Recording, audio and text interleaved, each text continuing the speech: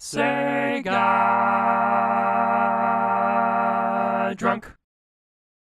In the past, this channel has looked at a fair share of Super Nintendo games that never left Japan, but I haven't looked at too many Genesis or Mega Drive games that had the same treatment. Until now. Tougi, or King Colossus, is the kind of game that's going to check off a lot of boxes for a lot of people. Number one, it's an import with a fan-made English translation patch, so this may essentially be a new game for a lot of people. Number two, it's a top-down action role-playing game with hack-and-slash combat. And three, this game was designed by Toru Yoshida, who had a large part in one of the best Genesis games ever made, Phantasy Star 4. So yeah, King Colossus is well worth checking out just based on those factoids alone. Plus, I mean, how many top-down action games even exist on the Genesis? Like 3? There's Beyond Oasis, Crusader of Senti, Landstalker. So yeah, King Colossus helps to fill a pretty big gap in the Genesis or Mega Drive library. I know it's tempting to take one glance at the footage here and get excited, like, oh my god, it's Link to the Past but on Genesis! But I should temper expectations a little bit. I mean, that's the whole point of this channel, to try and set expectations to older games.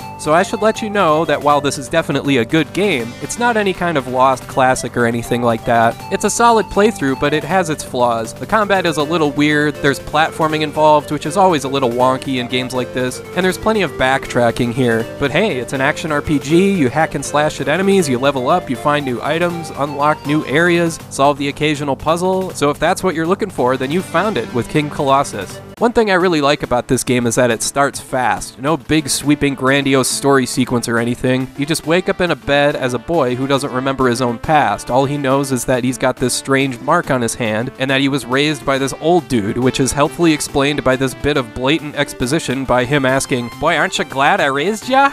He sends you off on a mission to find this dude who stole a sword. So you find the sword thief and he says, yeah, if you could kill that fish man in the spring, that would be great. Okay. Wait, what sense does that make? You stole the sword and I want it back, so I want to fight you, you dingus. Or better yet, why don't you kill the thing with the sword you stole? Sheesh. So you defeat Fishman, talk to the thief, he gives you the sword, and now you've got to go get it refurbished. So you take it to some other guy, and it turns out, of course, that their location is deep inside another dungeon. Then you got to do something else for that guy in another location, and yeah, you get the idea by now. This same structure repeats throughout the game. Not a whole lot of story here, which is fine, but I will point out that the fan translation patch here is excellent, because not only does it translate the text, it fixes a lot of bugs in the gameplay as well, so kudos to MIJET for their work on this one. I should stress that while this game is playable without a patch, it's definitely recommended you play with the English patch to get through this one.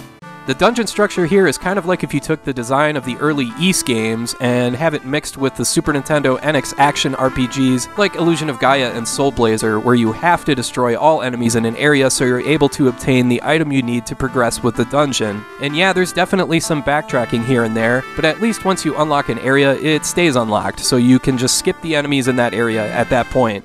All the usual RPG stuff is here too. Experience points, magic points and spells, upgradable weapons, armor, items, bombs you can use to open up new areas. Gee, why does that look familiar? What's kind of interesting is that there's no overworld here, just a map that moves you from place to place, similar to how you'd move in a tactical RPG. So at least you can switch between areas quickly instead of wandering around forever.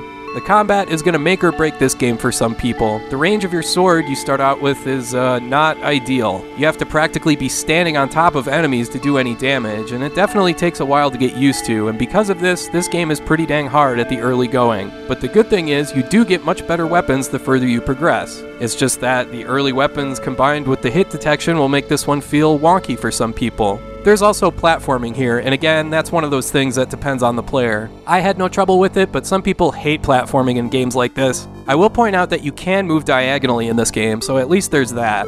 One major benefit King Colossus has that I have to point out is that this game was programmed with a battery save, which means you can save anywhere in the game. Yeah, that tampers the difficulty of this one a little bit since you can just cheese the hell out of that mechanic, but it's one of those quality of life things that really helps a game like this age well. Also, I gotta point out the music. It's really good, and it goes a long way in helping carrying the experience of this playthrough.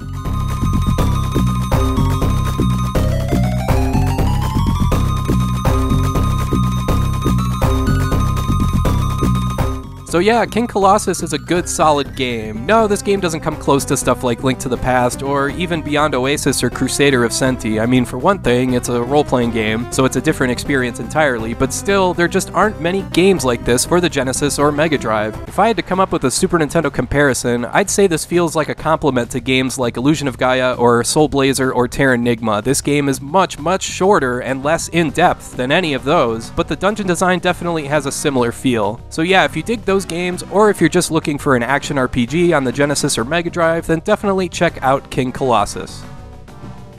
Alright, I want to thank you for watching, and I hope you have a great rest of your day.